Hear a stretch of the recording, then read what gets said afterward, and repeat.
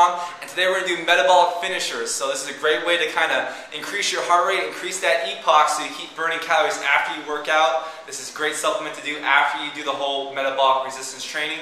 These are called Afterburners. I got it from Alwyn Cosgrove. He's really great, check it out.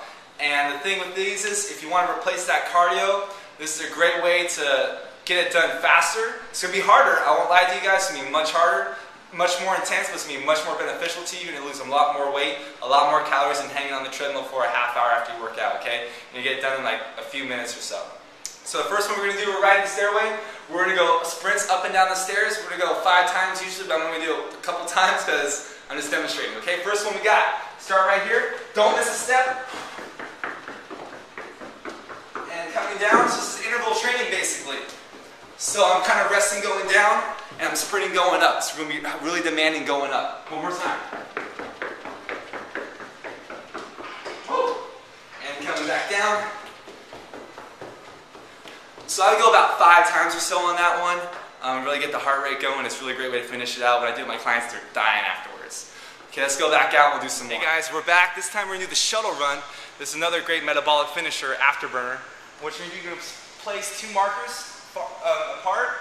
And you kind of want to have it so you know where you're going to be every time. I usually time this with my clients at the very end. So this is where I usually keep it. And the thing is, you're going to sprint back and forth 6 times. So down there and back is 1.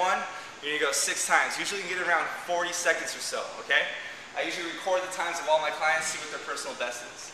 So just to give you a quick demonstration, you're coming down, you're sprinting to the first one, stay low, coming down, touching it.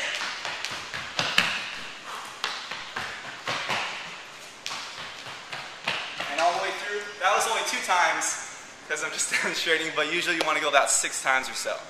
Okay, and the last one we're going to do. We're going to combine, this one's kind of extreme, if you can't do the plyos, then just do the regular push-ups and regular squats. Or push-ups and squat jumps. First one you're going to do, plyo push-ups.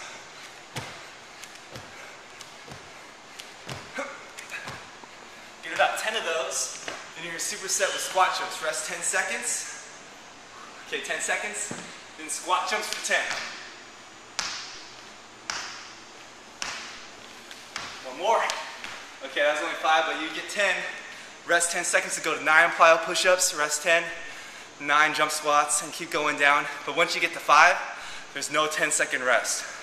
Okay, try to do that. It's a metabolic finisher. Afterburner. This is Joshslam, trainerjosh.com. We'll see you next time.